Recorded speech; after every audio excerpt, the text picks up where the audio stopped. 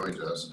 Obviously nicotine could be a 3-hour discussion easily. So I'm going to kind of basically focus on tobacco, and then I'm going to talk about vaping since that's the more current problem. And even today I saw an email that the feds are working on what to do about vaping, and of course the issues with lung disease and all these things. So that's becoming a big issue as well. So I did pull some slides from Corey Kendrick, who works at our Summit County Public Health Department and also the CDC. Just to remind everybody that addiction, even though they've talked about cigarettes for a long time, they really didn't even start talking about addiction as a disease at the federal government level until November 2016. So stigma is there, not as much for nicotine, although I think in a positive way, it's become stigmatized that as people are aware it's dangerous for your health. And then vaping was seen to be the savior for that until, of course, lung disease started popping up, probably related to additives in it, but they're still really working on that to figure that out.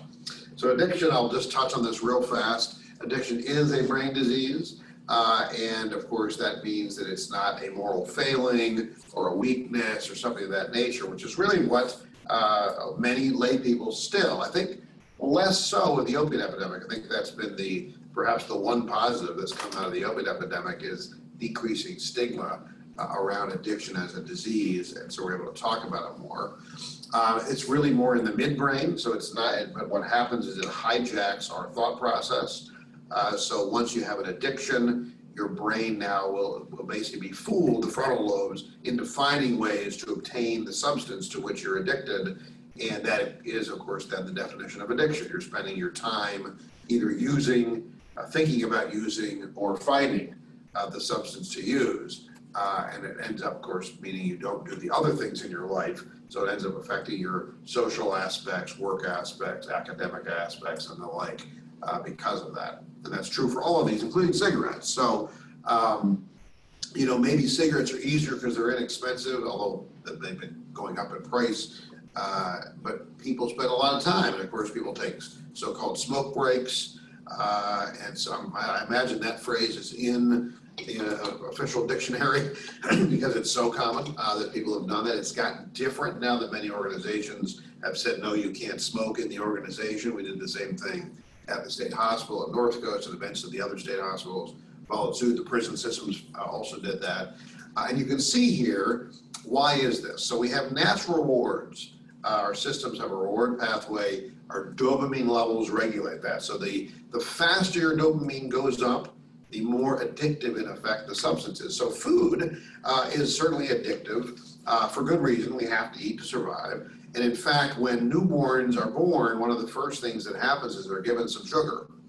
And they're given sugar because they want to make that connection between eating is good and dopamine, right, and the brain. So there's a connection that's made immediately because, of course, they need to feed. One of the big issues that happens around childbirth really is, there's a big push, of course, for breastfeeding, and we need to get the baby to realize they need to eat. Up to that point, they were getting all the nutrition from the mother directly through the umbilical cord. Sex, of course, also high reward dopamine release, and that, of course, is because we need to procreate as a species.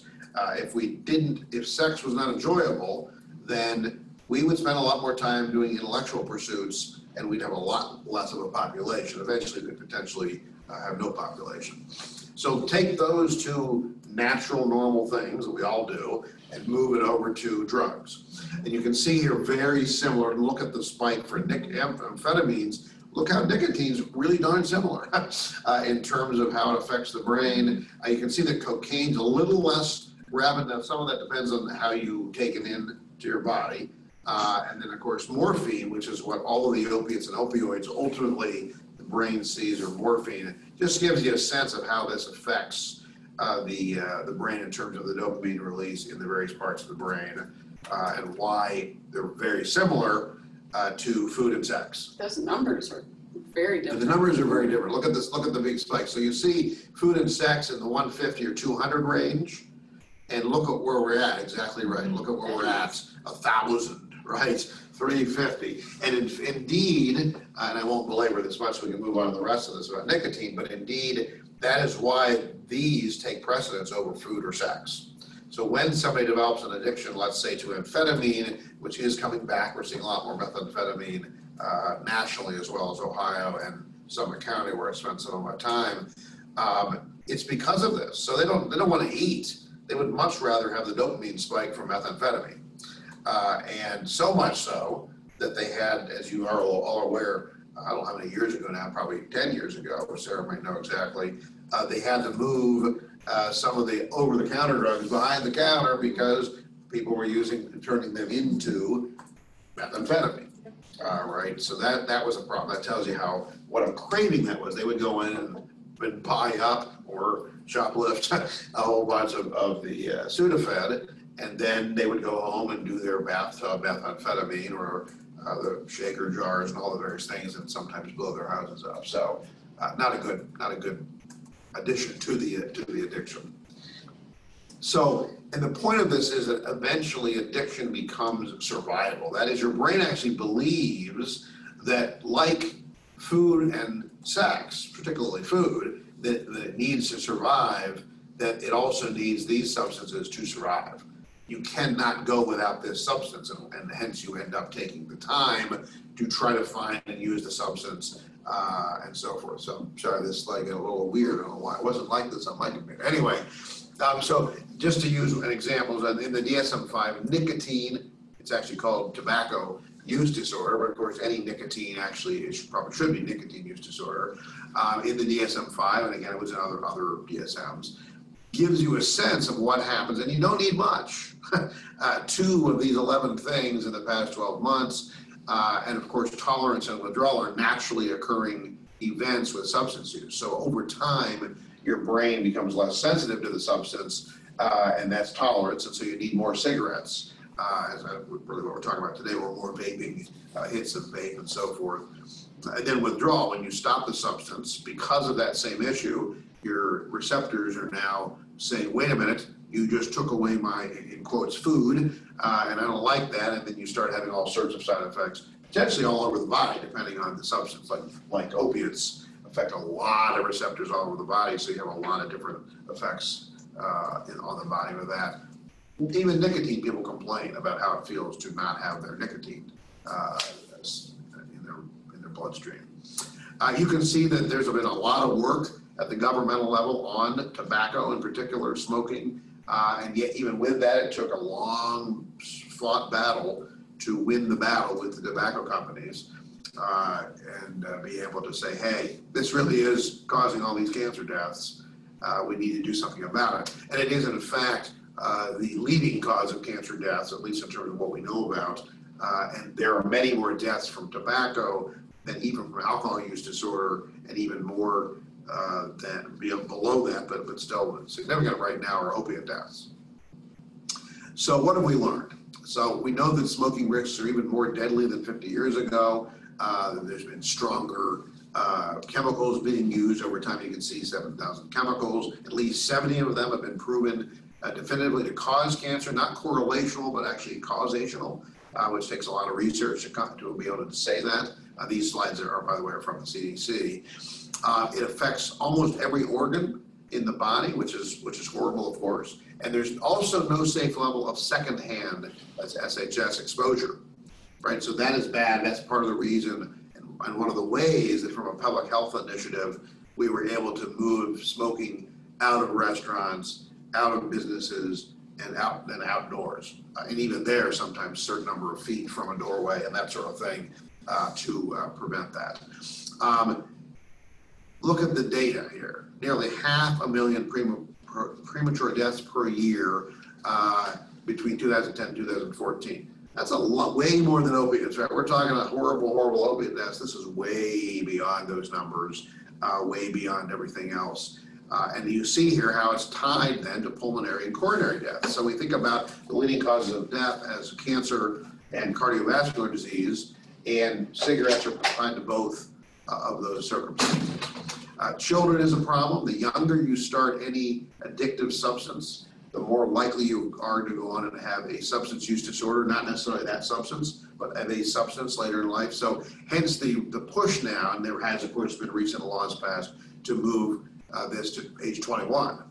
If we can get nobody to smoke until after age 21, the likelihood of serious addiction and the problems that come with it after that fact are much lower than if it happens before 18. So that's one of the reasons we're doing that. For every adult who dies early because of smoking, they're replaced by 2 new young smokers. That is the relation to wonderful marketing, flavors and all this stuff. And so for young people, and I'll jump to vaping in a few moments here, for young people, vaping unfortunately is a gateway drug to actually smoking cigarettes.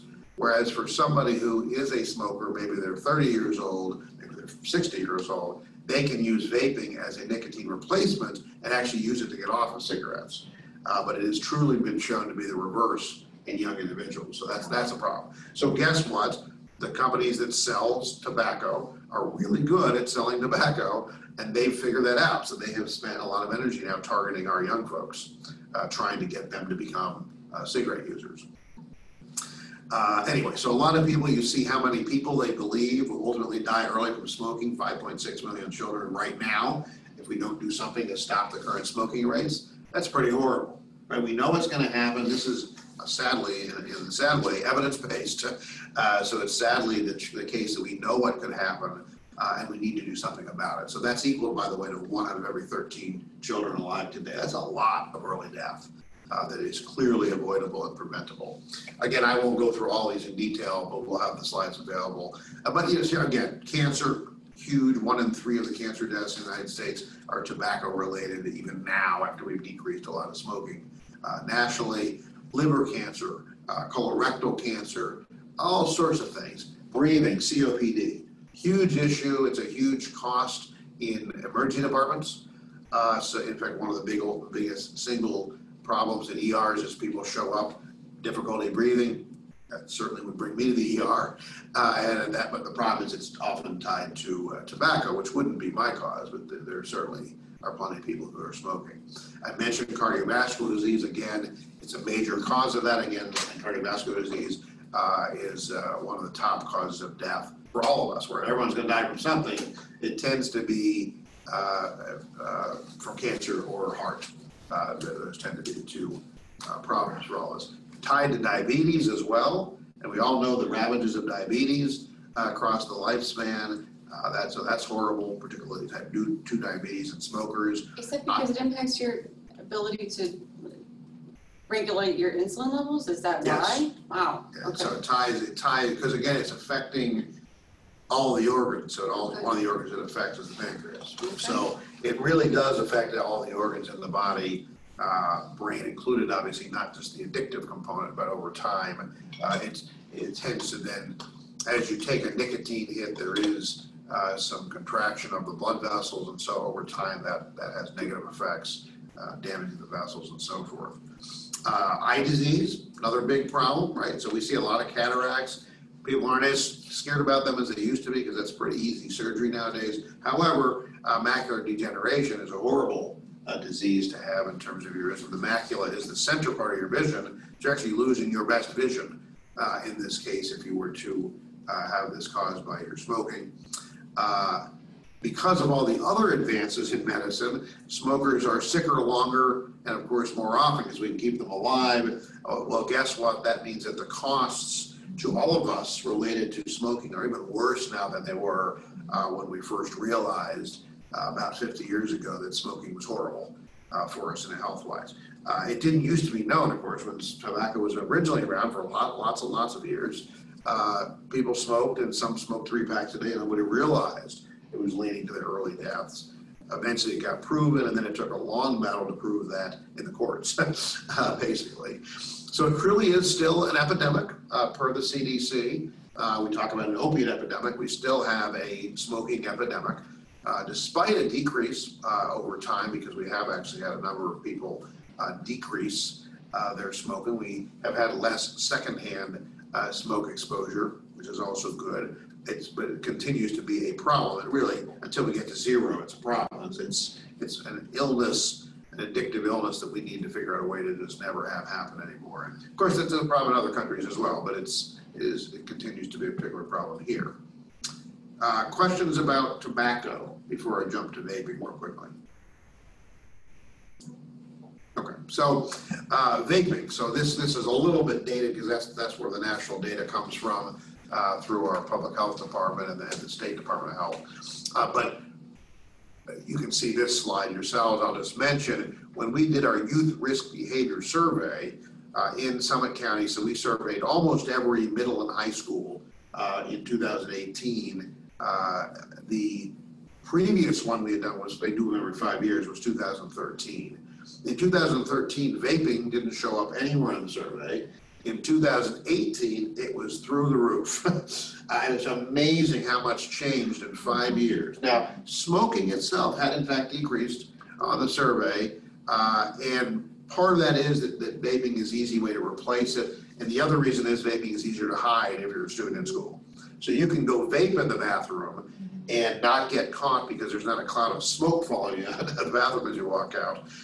Whereas if you're vaping, it just kind of dissipates. Now, yeah, they might smell the cherry smell or stuff that they've used to encourage young folks to vape by making them flavored and scented and so forth.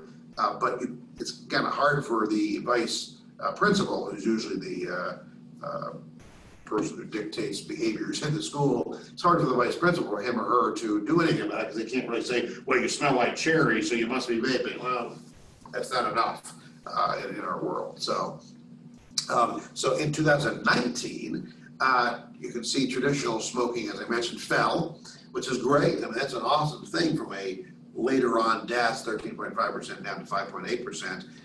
Again, these are anonymous surveys. This is actually pulled from our youth risk behavior survey. It's an anonymous survey, but in general, people still don't believe things are anonymous, especially with hacking and the sense that Google's watching you and the government's watching you and so forth. So that's probably an underestimate, meaning that if 5.8% said they're using it, it's probably actually a little higher, but it was also higher than 13.5 in the beginning one because not everybody admitted to it then. So it's probably still a good gauge of a big decrease. But look at the vaping. As I said, it was 0 in 2013. So in that 5-year window, we've seen it grow. So I mentioned big tobacco.